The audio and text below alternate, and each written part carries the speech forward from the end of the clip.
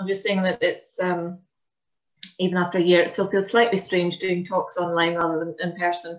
But we've kind of got used to it. So this evening I'm going to talk about Shopfronts, and I'm going to give a little bit of a sort of background history to how shops evolved and the features that you might see in shops at different periods. I'm going to talk a bit about signage and advertising, which is kind of quite central to the way shops look. And then I'm going to show you some projects that have been done elsewhere in other sort of cars and similar projects. You can get an idea of the kind of thing that might happen in Maybole with the cars project. And then at the end, I'm going to talk about James Duncan, and who was a tile firm in Scotland, and there's a sort of direct link with the former Maybole co-op, which I'm sure a lot of you are familiar with. So I'm going to talk a little bit about that because I thought you might be interested to hear it. And sort of ceramics and tiles, and particularly James Duncan, is a kind of add-on interest of mine, as well as the Shopfronts. So there we go. So the shops are, although they're quite, a lot of them are quite small, they can be quite complex because there's a lot of things that actually influence how they look.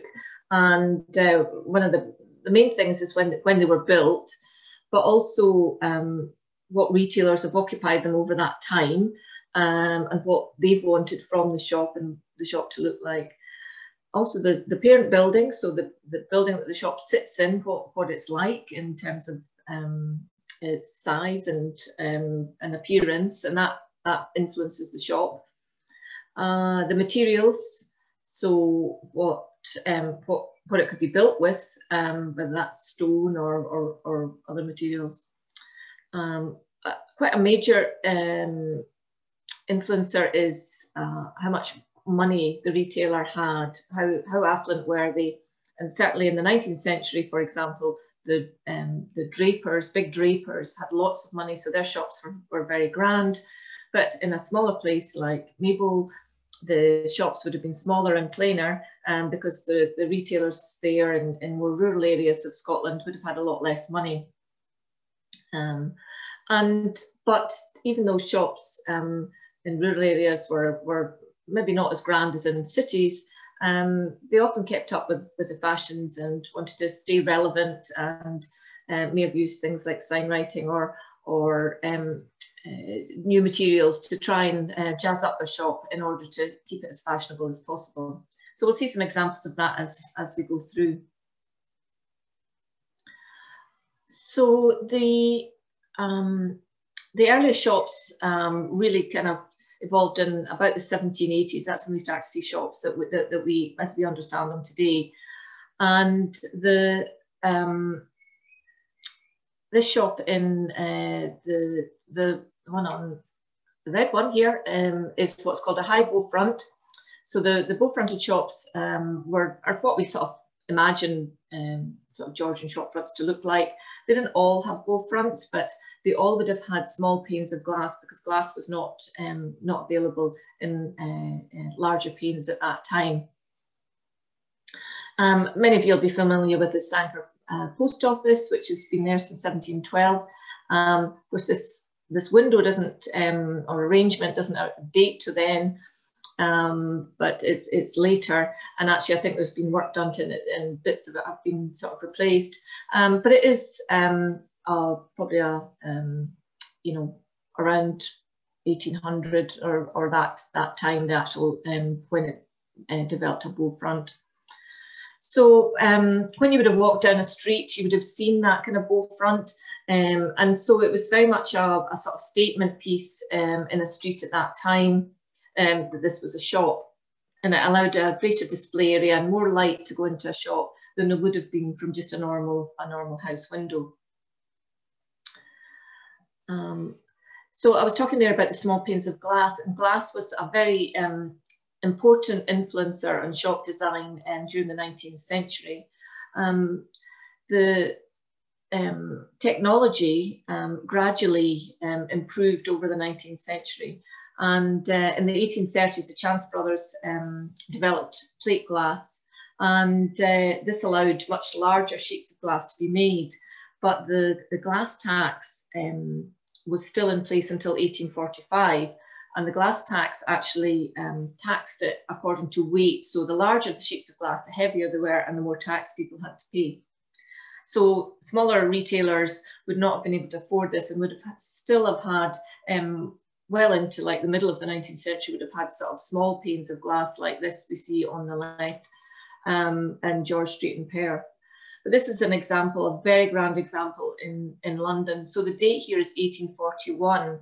So this predates the lifting of the glass tax and is a very, very elaborate shop front. These are cast iron columns. And it is a really sort of vast cavernous shop. So very, very much a statement from this very rich drapers. But few retailers would have afforded something like this, and much more would have been of this type. So this shop in Perth shows that how shops actually started to make their windows bigger. So you can see that there's still panes of small panes of glass. There's not one single pane, so they're gradually we're getting rid of the small panes.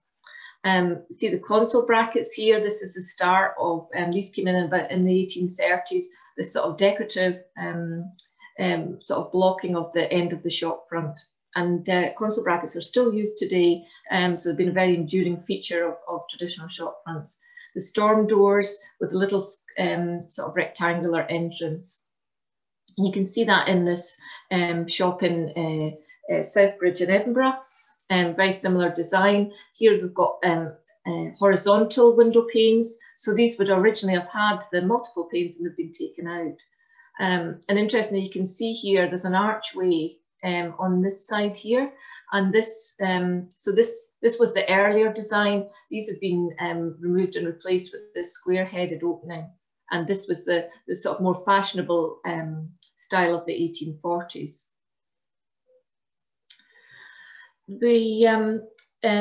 As well as console brackets, we also see the introduction in the 19th century of pilasters, which is this detail here. So these sort of they can be quite plain, like on these shop fronts. This shop front in Kelso's got some double ones on either end, but they became more decorative as the period went on. But again, they're another very enduring feature and are very much used today in shop fronts to mark the shop front and to provide a little bit of decoration. They're just planted on, they're not structural in any way, but they're an important traditional feature of shop fronts. Towards the end of the Victorian period, at the end of the 19th century, we see a much greater use of decoration and also the use of cast iron. So in conjunction with plate glass and cast iron, we see the opening up of windows, so much more light getting into shop fronts.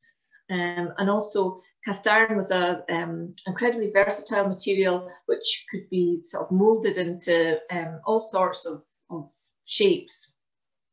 And there were many companies in Scotland who exported all around the world, in fact. So this is a McFarlane Saracen foundry shop front, which is up in Cromarty in the north of Scotland, and very, very beautiful example.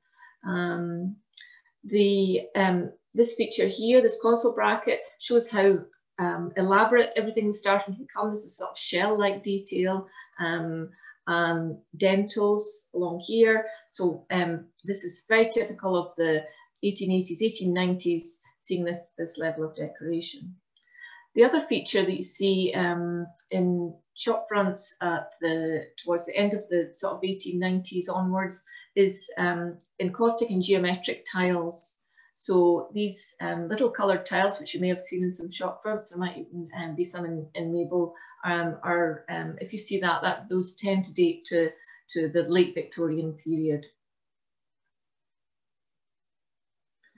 So here's another example, which is in Cumnock, and this is sort of really an incredible row of little bungalow shops. Bungalow shops are single-story lock-up shops, and this sort of pierced kind of ecclesiastical detail here, with the panelled soffit above the door, and again these sort of geometric tiles. So this dates to 1897, very elaborate, and also got cornicing across the top of the shop here.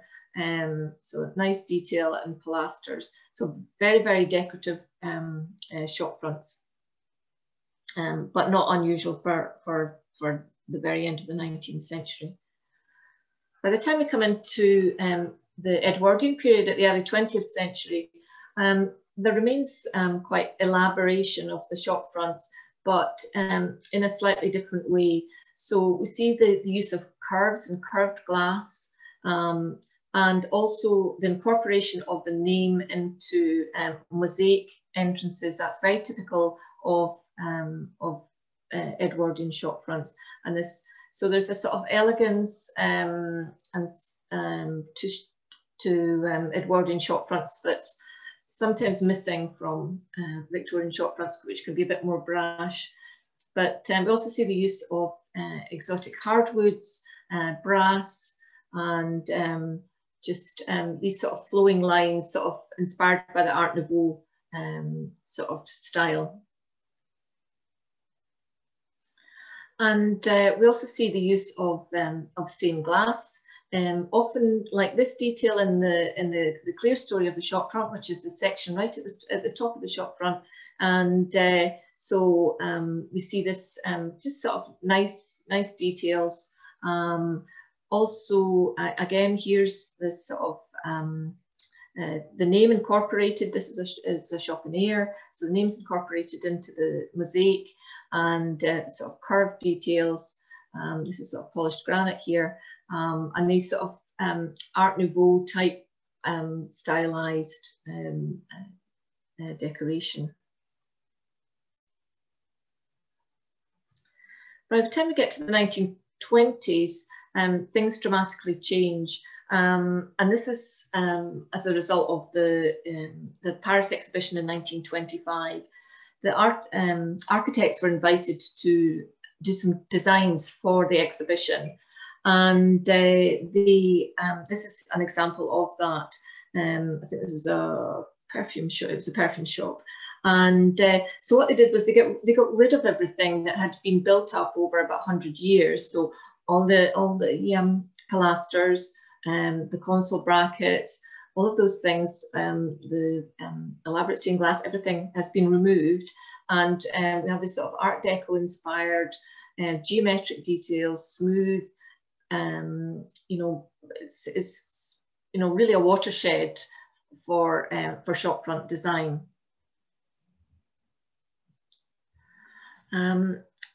But some of the materials that had been used in the 19th century still prevailed, and this is a shop which I'm sure many of you are familiar with in Ayr, the former Alexander store. So the ground floor has obviously been quite substantially altered. This is an old photograph, so I'm not sure if it's M&Co still on the ground floor, but upstairs we've got this sort of cast iron facade. And this is a great photo that's on Scran with you know, and it's tremendous. So this sort of huge area of glazing to allow maximum light in, but it's just the use of cast iron here. So it was you know, a very important material right into the 20th century. So I was talking there about the 1925 exhibition. And as well as the sort of stripping away of things, there was this encouragement of new materials and the use of things like chrome and polished steel, but also vitrolite. Vitrolite is a kind of coloured glass that came in sort of sheets, almost like tiles, really. Some were quite small, and some of you may have had a bathroom with vitrolite if you had a 1930s size or even 1950 size. It was still used into 1950s, 1960s. So as a particular kind of colour, if you know Glasgow well, you'll know Roganos. So this is yellow vitrolite and chrome. This is on Rothsay. I haven't been there for a while, so I'm not sure who's in there now. I suspect it's not McKinnon's. But it is a really marvellous material, and was used to completely refront shops and produce this sort of modern look in the 1930s. And I'm sure many of you know this shop. I believe West Coast Fisheries are no longer in there, but this is one of the really fabulous vitrolite shops in Scotland. So this is the lettering here is all etched into the vitrolite, the black vitrolite, and painted. And then there's this cockerel detail which sits on here. These are lifting windows, so the windows open up like a sash opening window, and that allowed ventilation into the shop. It allowed the slab, which you can see here, to be cleaned out into the street, and it's much easier to display the fish in that, you know, by reaching in from the outside, as it were. So it's a very practical thing. Some actually sold through the lifting window. I suspect in this case probably not, just because of the arrangement with this terrazzo in the inside. So it's a bit of a problem material, because, and you can see some cracks here, and there is some bits missing because it's no longer manufactured. It was made by Pilkingtons, but they don't manufacture it anymore. They stopped in the 1960s. So if you need repairs, it's a very problematic material. The other thing that was popular in the 1930s is window screens, and I've just got a couple of nice examples here. So you can see here in this nice ironmongers in Thornhill, the window screen sitting there. So they allowed light to still come into the shop, and you can see that in this shop in Dunoon. But at the same point, it creates a barrier so that there is a separation between the shop and the window. And you can see that here. I've got taller screens because this is really quite a big window, whereas this is all glazed. But they're still a nice feature, and a lot of shops still have them, which is quite good. But they were very fashionable in the 1930s. And this is just a slide just showing the sort of post-war variations. So the post-war period, sort of 1950s onwards, gets quite a bad press, often deserved, to be honest. But there are some really nice examples of early or sort of mid-century shops. This particular example is the Joseph Walker. It's Walker's Shortbread in Aberlour, and they've got a big factory in Aberlour. And this is a really, really beautiful shop. It's in bronze and travertine marble. And where you get this sort of angle, this is very typical 1950s and early 1960s, where you get this sort of offset asymmetrical detail. That's and you see it here. This is not symmetrical. But they're actually becoming increasingly rare. So it's quite important to not dismiss shops of this age, because they could actually be quite important. So, and I just put in the panel buildings in Princes Street, which are quite controversial. But you know, they are what they are, and they're part of the sort of historical development of Princes Street, and are category A listed in recognition of their architectural importance. So, so what makes a great traditional shopfront? There are lots of things that contribute to that. I think good proportion is really important. The sort of combination of materials, how the shop is designed, and the opportunity to make it quite individual without compromising the townscape. And many shops make a really important contribution to the townscape. I often include this photo in my talks, just because there's something quite, in taking the photograph here, I'm standing right on the other side of the road, so I'm standing quite far away, but you can actually look through and see right to the back of the shop. You can see the paintings, and that sort of draws you into the shop, being able to see not just what is in the window, but actually what is beyond. And it makes that a nice place to be in the shop. But it's a perfectly proportioned shop, and there's nothing particularly elaborate or anything about it, but it's just timber and glass and masonry, and it's got some quite nice console brackets and things, but just the proportion and the layout is really quite perfect. So the way a shop looks is very important, and and signage and advertising are the thing that can make or break how something looks. And I like this little photograph of a historic photograph of a shop in Maybole, partly because the signage here is quite simple, but they've used little details here. So this would have probably been done by a local sign writer, and he's actually, when you look at the lettering, it's actually quite clever. He's thought about it, and it's been quite thoughtfully done. And he's added little flourishes, but there's other things here that they're using. So they've got the number presumably of the street. They've got the bike sitting outside with the advertising here. He's got his window display, and also, as was very common, to have the carcasses hanging up outside to show the meat. Obviously don't do that now, but so there's a number of sort of advertising things going on here that all contribute to the shop. So I'm just going to run through some sort of examples of different sort of advertising and signage, just to show you some of the variety that is out there. Because I think if you're a shop owner and you're thinking about changing your sign, or then it's always worth sort of looking around and seeing what there is, because there is some very creative things out there. I really like this. It's actually quite an unusual detail, this convex, concave, convex detail here. It's just really nice lettering sitting on this signage. It's there's nothing overly fancy about it. There's just some nice lettering and being quite well written, and just is quite subtle, but actually it works. Sometimes less is more. And these are really lovely examples in Sanquhar and Kirkcudbright. So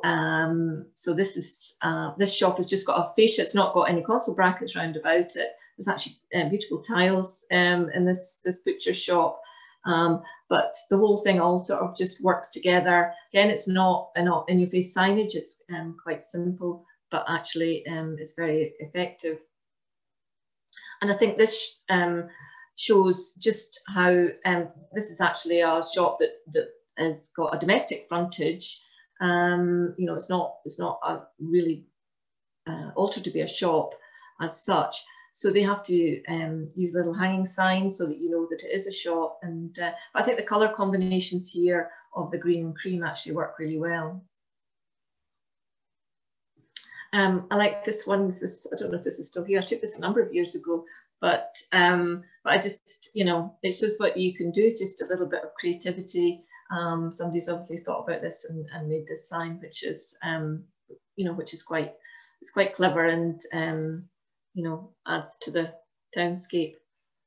And just these sort of examples. This is photo's a bit blurry, but this is, I was in Amsterdam, and when I was walking down the street, you could see this huge sign. And I thought, I wonder what that is. When you got there, it's a button, and this shop actually sells nothing but buttons, and these door handles are actually like buttons as well. And you wouldn't think a shop could sell nothing but buttons, but it does. And this sign is absolutely beautiful. It's all beautifully carved in timber. So there's nothing kind of else. There's a little sign there, but but it draws you along, because you sort of think, oh, well, what is that? So you go and have a look. During the 19th century, having these sort of three-dimensional signs was very fashionable, and this boot sign. So some of these still survive today. For example, Boots the chemist and other chemists maybe have a mortar and pestle, and those sort of things, barber's poles and that are all sort of hanger on from the 19th century sort of signs. And this in Parney Street in Glasgow, this Trans-Europe Cafe sign is great, and I really like this. And it just shows you what you can do with. This is actually the same type of fascia as the shop in Kilmarnock, but and it just shows, you know, you can do something really quite creative just with some paint. And this is just an example in Glasgow again of the Tinderbox Cafe, which I'm sure some of you will know. They do have a little kind of modern sign here, but this is actually a modern building. It's quite an understated shop front, and the signage doesn't have to be huge. I mean, this is a chain, but you know, they've gone for quite a subtle signage, and I think that works really, really well here. Oh, I've liked that one so much that I've put it in twice. That's funny. Anyway, and I just want to show that sort of, I think it was a hanging basket, so I was sort of showing. The displays are really important as well. You know, to have really nice displays in your windows, and just the sort of whole feel of a shop front is really quite important. And I love these ones in Dunoon, you know, with the sort of brushes, and this is an optician shop, and this was for Remembrance Sunday. It's a hardware shop in Bridge of Allen, and I just thought it was just like really nice and quite thoughtful, so and eye-catching. So it's amazing what you can do with your shop window, and not necessarily for a lot of money either. So I'm just going to move on and just talk about some projects, some of which I've been involved in, and to let you see the kind of things that can be done with shop fronts. Sometimes you get quite surprising results. So these were done a while ago actually, in Stirling, and I was involved in the giving advice on these shop fronts. So this is Victoria's Cafe, which was very unprepossessing looking shop actually, with this sort of timber boarding. So I did some research, and it turned out that it had been a butcher's in the 1930s, and actually this was probably originally, it probably had vitrolite cladding, and probably the vitrolite had got broken and and had been replaced. So they took the cladding off, and the architect did a design for it using new stone cladding. They took all the paint off the chrome windows, put a new shop gate on, and then this little sort of teapot sign, because it's a coffee shop, and it looks really good. This is actually etched glass, which is quite common in the 1930s. So and it's actually behind here. It's got this sort of original sort of grill that they had for it being a butcher's to allow ventilation in. So so the effect is you know, was really quite striking compared to what they had before. And they got rid of the roller shutter door and just replaced it with this nice modern shop gate, which was all that was needed. You know, it's not a jeweller's or something where it actually requires you know, such a high level of security.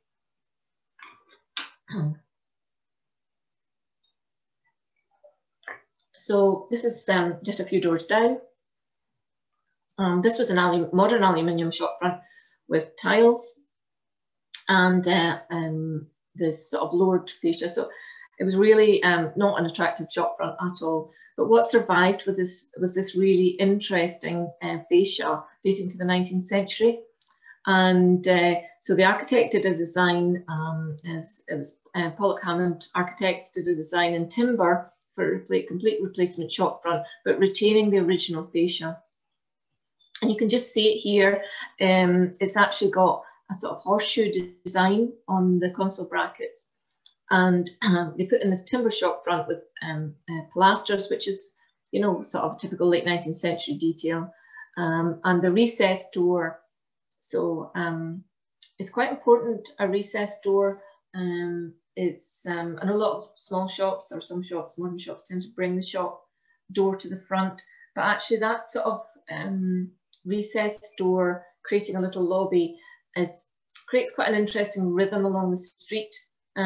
So it is important to retain that if it can. So this is a very successful new shop, and looks really good. This was a project in Perth. So this shop had been bought and they wanted to do some work to it. So they started the work, and you can see the original console brackets were here, dating from about the 1850s, 1860s perhaps. And this is the door.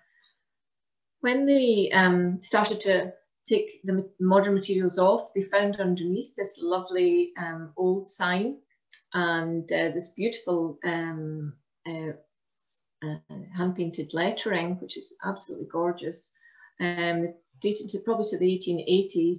We did some research on that. And you could see that the original door was actually here, and these would have been the two windows either side. So some archive evidence was used, some photographs. I think this is the shop here. It's one of these ones, it might be this one. And also the Dean of Guild plans were uncovered to show, I think it's this one here, to show how the shop had looked as well. So Dean of Guild plans, where they survive, are absolutely invaluable records of what who architects were and what they proposed. So this archive research helped inform what was to be done. And this was the result. So so the console brackets were retained, and the central door was reinstated. There was some discussion about bringing the shop door to the front, and they were quite keen on that. But actually, I hope you can see from this the importance of having that door recessed, because it does create a feature that makes the shop feel the way it should, and actually making it flush would have distorted the appearance. So that's was a really brilliant project, and when you compare to this photo down here and see the difference between them, and you know, that's not. It ended up being slightly more complex and probably more expensive than they had originally planned, but actually it's just a stripping away and of what was there and reinstating. This was another really interesting project in Trinette, over in East Lothian. So this is Snack Shack. Didn't look all that great, to be honest.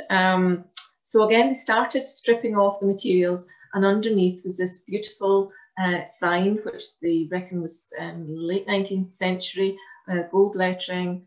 They found a little ventilator at the top here, some tiles on here, the original pilaster with the sort of roundel and fluted console bracket.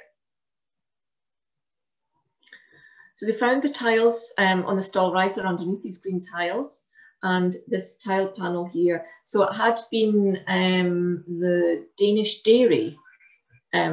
So I'm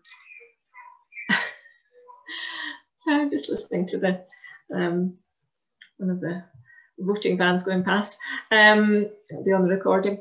So so this was the what they found underneath it. These were really quite badly damaged, but actually the tiles in the lobby were in pretty good condition. And this is what they ended up with.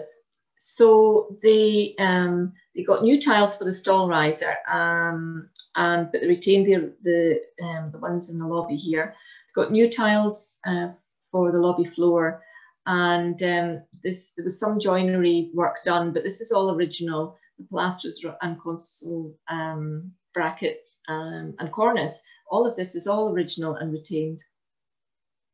And it was painted by Robin Abbey, who sadly died a little while ago, but he was a very experienced sign writer, and hand painted this signage. And at the time I was a bit I was a bit unsure about the colours that they were proposing, but actually it works really, really well and works brilliantly with the tile colours. So when you look at it, it's kind of quite understated, but actually it's a very powerful shopfront in the street, and very, very effective conservation project. So my last few slides are just going to be about James Duncan Limited. So as I said at the beginning, I've got a bit of a passion for James Duncan and tiles. I've done quite a bit of research on the firm, and have written some articles for the Tiles and Architectural Ceramics Society on this firm, because as I started to go around looking at shops, I got more and more interested in tiles as I went. So I thought I would, because there's a direct link with Maybole, I thought I would do a little bit about them. So the firm started in around 1865, founded by James and George Duncan, who they were born in Aberdeen and they moved down to Glasgow. We're not quite sure when, probably possibly late 1950s. And it was run by James primarily, and but on his death at the end of the 19th century, it was continued by not James's family, but his brother George's 3 sons. They operated until 1965, when it was sold to Toffolo Jackson, the marble contractors, and it was finally dissolved in 1977. This rather poor photograph, I'm afraid, but this was actually their premises, their showroom in West Campbell Street in Glasgow. So there was quite a bit of mystery about James Duncan and what they actually did, but they seem to have been tile designers and tile layers. They didn't manufacture tiles, and instead they used the blanks of the big companies who were down in the potteries of England, Moore & Co and Tunar Boot. And then they decorated the tiles and sent them back up to Glasgow, and James Duncan laid them. There was no tile manufacturing of any extent in Scotland. They made other things like cast iron and ships and things, but tiles was not something that was manufactured other than on a very small sort of scale. So it was much cheaper to get tiles made down in England, much more cost effective. So they're very distinctive, the Duncan tiles. They use something called the tube-lined technique, which I'll show you shortly. Most of the tiles are signed. So here it's JD Limited. Sometimes it's James Duncan or J Duncan, Glasgow. There's a variation, but they're usually signed. They tend to use green and white tiles, occasionally blue. They have egg and dart border tiles, and they distinctively use large murals which are a frieze around the top of the shops, and there are a number of surviving examples. They tend to use Scottish scenes, some of which are real and some of which are not. And every single mural is individual and totally unique. So this is tube lining.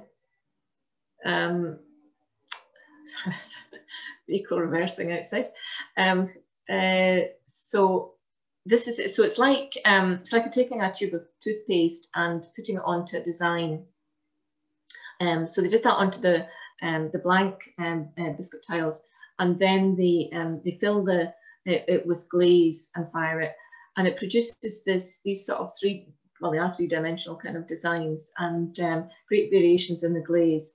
It's a very skilled thing, and would have been quite intensive in terms of the sort of work involved. So here's a nice example from a former butcher shop in Kimport Street in Gourock, which is now Original Artists, and is, if you're in Gourock, definitely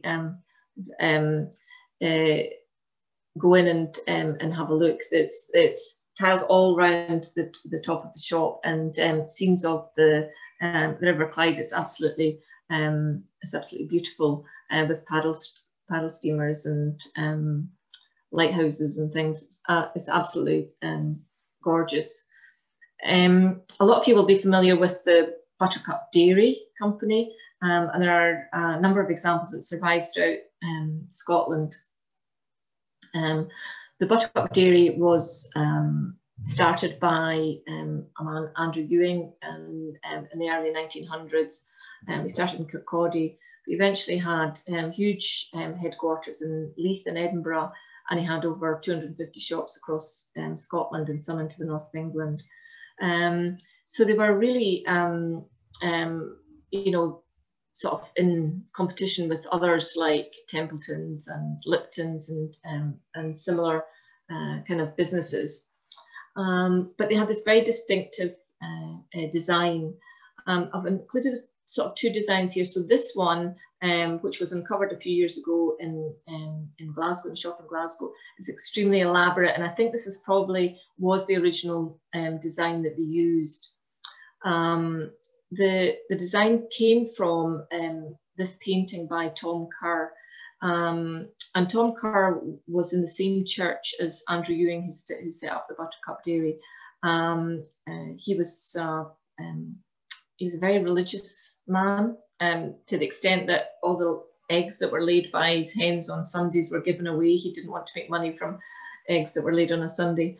So they knew each other through the church. Tom Kerr painted the Scots Porridge Oats shop putter, which I'm sure you've seen. So this sort of lovely, gentle sort of painting was then sort of translated into this design for the Buttercup Dairy. So you can see here that this later panel is slightly more simplified than this one, and I think probably they decided that this was far too labour intensive, and they've gone for a simpler design, because they, you know, initially they probably didn't know that there was going to be 250 shops that all needed a design like this, so they would have simplified that. And they also had a mosaic entrance, so with the letters Buttercup Dairy Company, and the sort of green and white tiles that I was talking about, you can see just here, which were very common. And I just want to show you this. This was uncovered, had a sign on it, but this is the original sign, Buttercup Dairy sign. So this is a sort of V-cut lettering into a piece of timber and then gilded, and then there's usually a piece of glass over the top. And this is Malcolm Fraser here, architect who some of you may know or have come across. And it was a lamp shop and antique lamp shop, but they've taken it over, and now got this sort of lovely office space within this sort of historic shop, and the stained glass, this gorgeous stained glass, which always looks better. It's like a church, you know, it always looks better from the inside when you're looking out. So this is a really nice project, and you know, they don't mind that they've not got their sign saying Fraser Livingston Architects. They've got Buttercup Dairy, but you know, it doesn't matter to them. You know, they don't need a sign that says where their architects is. So it works really, really well, and I think they've done a great job in restoring and retaining that frontage. So just my last few slides, just sort of finishing off, is just the Maybole project, which I'm probably slightly preaching to the converted here, because I'm sure you all know about it, but I just thought I'd finish off because it's because I do talk about it a lot in the talks that I do, because I think it's such a nice project, and it's something that I was involved in, you know, with the conservation officer had asked my advice on it. So this was a building in its rather perilous and sorry state. So I had visited to have a look and try and take some photos of the interior. And as I say, that these murals around the walls is very typical of James Duncan. And so we see these sort of scenes that are kind kind of ephemeral, as it were. They're not real, but some of them are. So this one is quite interesting because it's quite English, with sort of thatched cottages, and you know, it's not. So these are sort of Scottish scenes, but these look much more like sort of English scenes. And you can see here the egg and dark detail and the green and white. So this had been the butchers of the co-op building. But of course it was, and the building was to be demolished, and the local firm, Jameson's, had taken it apart and had done this marvellous project, taking all the tiles off, which, and this was, I got to go and have a look at them when they were, had been taken. And this was just to say that often on the back of tiles, some of them have marks, so you can see where the original, who manufactured the tiles. So this is, I think it's a Tiernar boot one, rather than Moore & Co. So this was them being all laid out and cleaned up. And this was, so I visited when they had the event to show them off to the community. And this, I think we reckoned, was Whitby Abbey, which is rather curious as to why that was in a shop in Maybole. But, you know, it's a really marvellous project to see those, because, you know, often they would just have ended up in a skip somewhere. You know, over the years, I'm sure there are many, many Duncan tiles that have ended up in a skip. So it's really fantastic that they are actually on display for the community to still enjoy, because they have been part of the history of the town. And that's just the one in Sanquhar, which is the butcher shop in Sanquhar, which I'm sure you're familiar with as well. So that's me. I hope that bit of a whistle-stop tour around gave you some food for thought. So thank you for listening.